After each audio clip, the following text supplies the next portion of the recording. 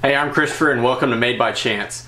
So I have family coming into town for the holidays in only 3 days, and I really want to try to make a cutting board for my mom before she gets here. So I'm going to use some scrap pieces of walnut that I still had from some other projects and some really cool ingrained pecan and see if I can knock out a cutting board in 3 days so it's ready for her when she gets here.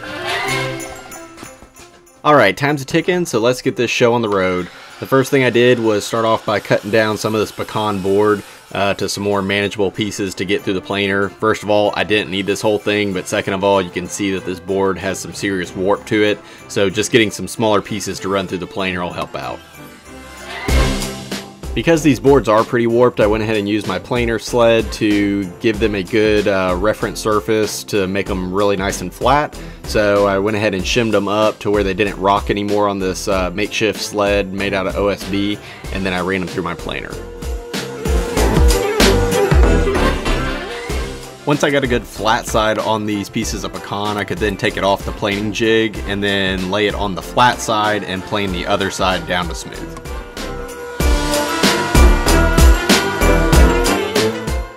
Alright, so I finished planing these and look how beautiful that wood looks. So what I'm going to do though for the cutting board, rather than using this face you see, I'm actually going to use the edge grain.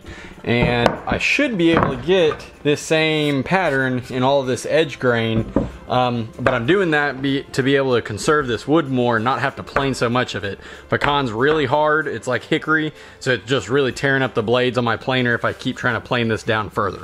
So because I'm going to use this edge grain of these boards as what's actually going to be up facing you whenever you're looking at the cutting board, and these pieces of walnut are going to be in between some of these pieces, I need to cut strips of this pecan about as thick as this walnut is.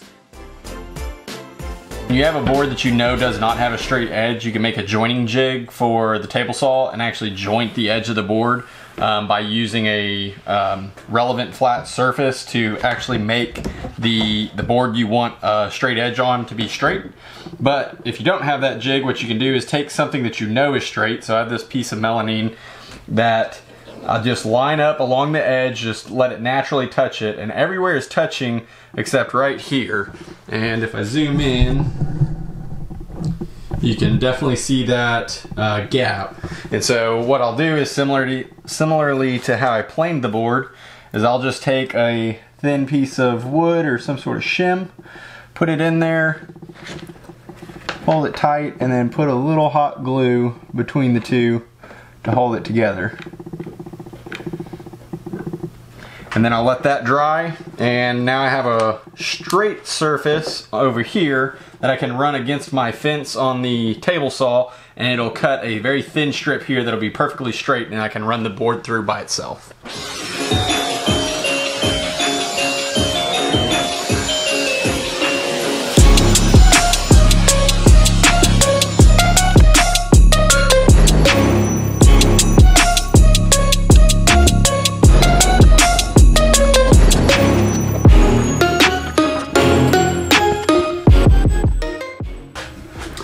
Alright, it's the next day. These have been in the clamps for about 16 hours or so. So I'm going to go ahead and take them out of the clamps and trim the ends up. And then I'm going to insert 2 vertical strips of walnut in this. Yeah, so let's get to it.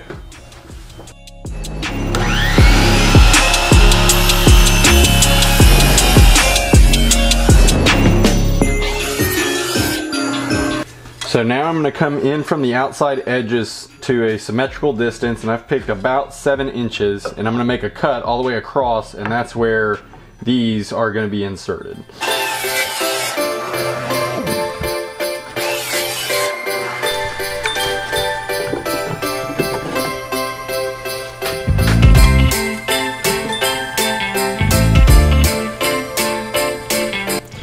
Alright, so now I'm going to go glue that up and let it dry till tomorrow, and then we'll finish it.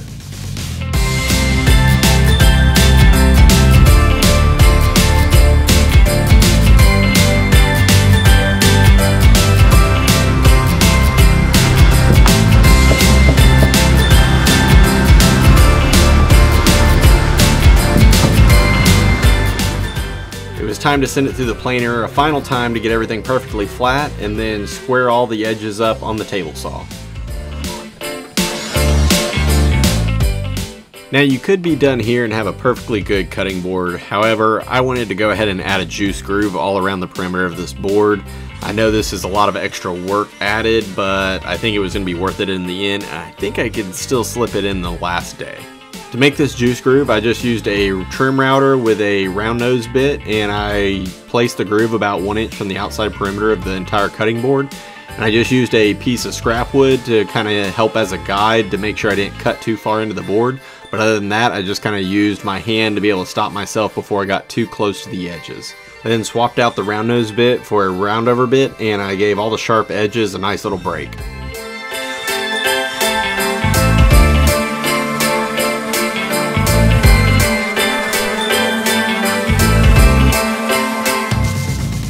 After getting it all sanded down with 150 grit sandpaper, including getting that juice groove by hand, I went ahead and finished it with some Rubio Monocoat to really bring out all those colors and make that grain pop. Now I have less than 1 day before my mother arrives, and I need to get this wrapped under the tree. And Rubio Monocoat takes about 2 to 6 days to completely cure. But I don't have that sort of time, so I at least gave it all night to dry, and then I would go ahead and wrap it and get it under the tree.